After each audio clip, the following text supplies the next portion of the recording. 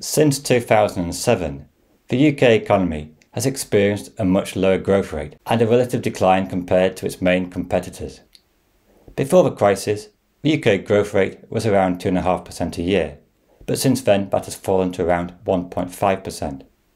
But even more concerningly is the very low growth in median wages for the average worker. And you can see here how UK wage growth has significantly lagged behind many of our main international competitors. So what is causing this relative decline in both growth and wages compared to other countries? Well, let's go back to the 1980s. In the early 80s, the UK economy was in dire straits with high inflation, poor industrial relations, and a similar story of low growth. And the incoming Conservative government increased interest rates, pursued tighter fiscal policy, tried to reduce budget deficits, and this brought inflation down, but at the expense of a very deep recession.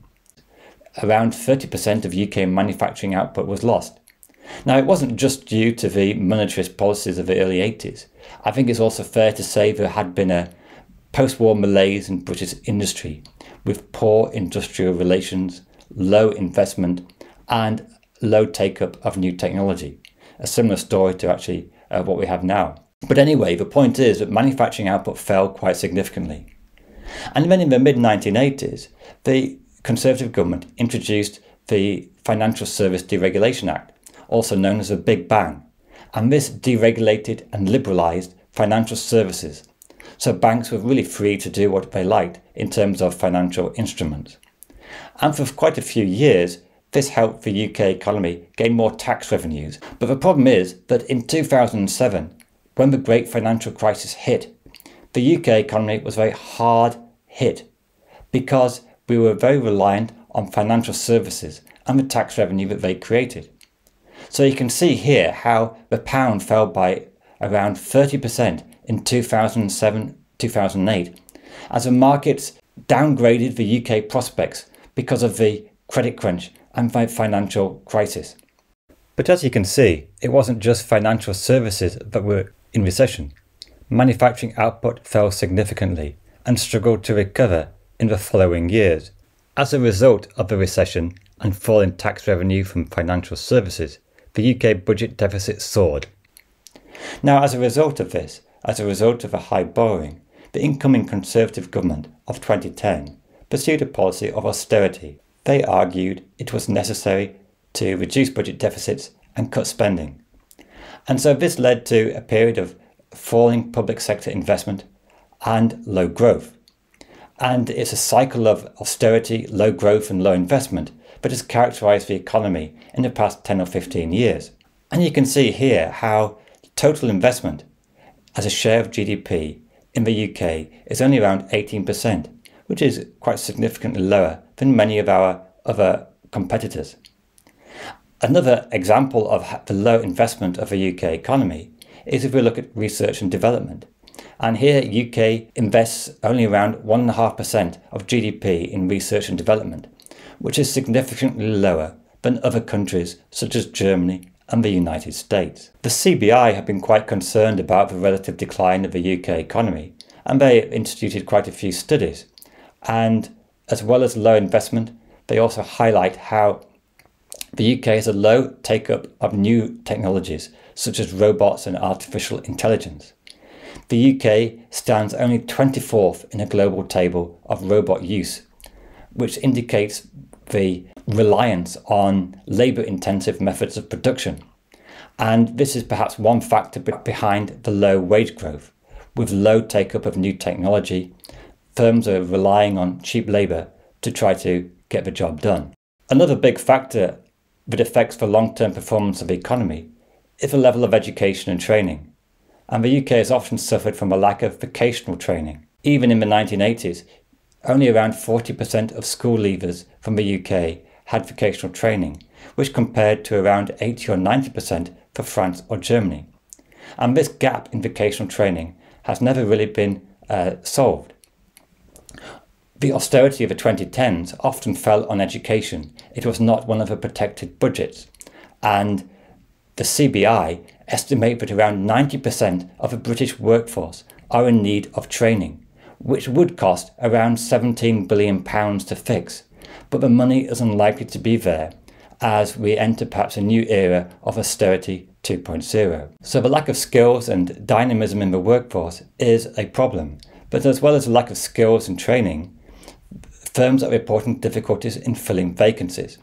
You could say one of the strengths of the UK economy in the recent years is low unemployment, but the flip side of that is that some firms are struggling to fill vacancies. And with Brexit and an ageing population, this problem might get worse as the labour force increases less than expected. And like many countries, the UK has been hit by an ageing population, which has reduced the labour force, with many people retiring early, some due to ill health, some just because they can. One striking fact I'd like to throw in here is if you look at pension spending as a share of GDP, it's really increased quite dramatically. And this reflects an important feature of the UK economy, that whilst workers have experienced a lot of real wage declines or stagnant real wages, we are more generous to our state pensions. There's a triple lock guarantee for state pensions. And I have nothing against pensioners, I'll be one fairly soon and my parents are pensioners. But it does reflect a political reality that there's a greater political pressure to increase pensions generously than there is to increase, say, benefits for working people or protect public sector pay. And this is a political decision, but from an economic point of view, the increase in pension spending as a share of GDP does have an economic impact because it's perhaps encouraging early retirement. It's resources that we can't spend to improve economic productivity. Now, actually, the UK situation is better than many other countries. Many countries like South Korea, Italy, Japan have a rapidly declining birth rate and falling population. The UK is actually doing better in that respect. The population has been increasing because of net migration and also a slightly higher birth rate. So despite this population advantage, the UK economy is still doing badly. Now, on top of all these long-term structural problems such as low investment, poor education, poor research and development, in 2016 we had a vote to leave the European Union. And this caused a 16% fall in sterling. And the reason was that markets were worried that outside the European Union, the UK economy would struggle. And the subsequent decision to go for a hard Brexit, leave the single market, leave the customs union, is perhaps the worst possible outcome from an economic perspective. It's led to a big increase in trade frictions and a big fall in trade with the European Union, our main trading partner. And you can see here how, after the COVID pandemic, the trade density in the UK has fallen behind our competitors, and exports to Europe have fallen by around 16%. Some studies have suggested that the UK GDP is around 4% lower than it would have been if it stayed in the single market. Now, I'm not going to go into all the detail of Brexit because recently I published a video on the costs of Brexit and why they keep growing. But suffice to say that on top of the long-term problems, Brexit, with its trade frictions, difficulty in migration from Europe to the UK, is going to add more economic problems. And it's worth pointing out that the UK historically has been a country that's relied very much on trade. It's been an important factor behind our high growth rates and high living standards. But in recent years, this has started to fall, and with Brexit, it could be hit further. Now, it's worth bearing in mind that you could say the decline in the UK economy is not something entirely new. The UK economy was the first to industrialise. At one time in the 19th century, it was the biggest economy in the world. In 1870, around a quarter of the global manufacturing output was in the UK. But given the size of the country, it's only natural that over the years this should decline. And the UK has steadily fallen down the list of biggest economies in the world, from first to around 8th now, recently been overtaken by India. So whilst we produced a quarter of global manufacturing output in 1870, by 1938 that had fallen to 10%, and by 1973 that had fallen to 4.9%. I don't actually know the figure for 2022, but I imagine it's really very small. Also, if we look at the value of a pound in the past 100 years, you can see there's been a steady decline. It's hard to imagine that there was a time when £1 was worth $4.5 US.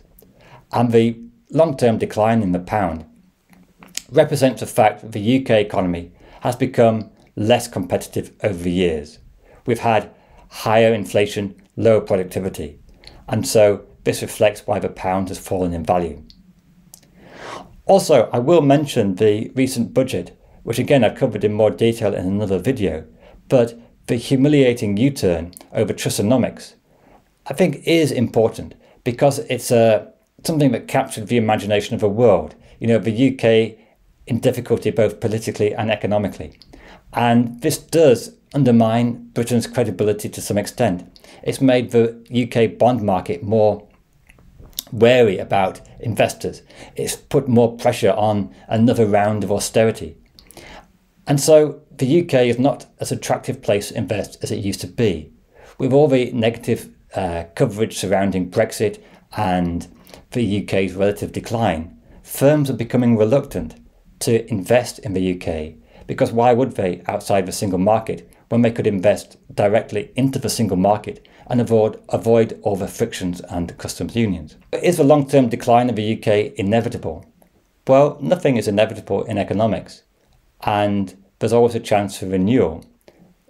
But it would take quite deep-seated change in both government policy but also business policy, and it would need a climate of long-term investment in education, new green technologies, and the automated technology that will enable the UK to improve productivity. I hope you've enjoyed this video. If you do like it, give it a thumbs up. If you haven't seen it already, I do recommend this video on the costs of Brexit, which go into more detail on the recent decline in the UK. If you haven't already, please subscribe to the channel, and I hope to have more great videos on economics soon. Okay, thank you. Bye.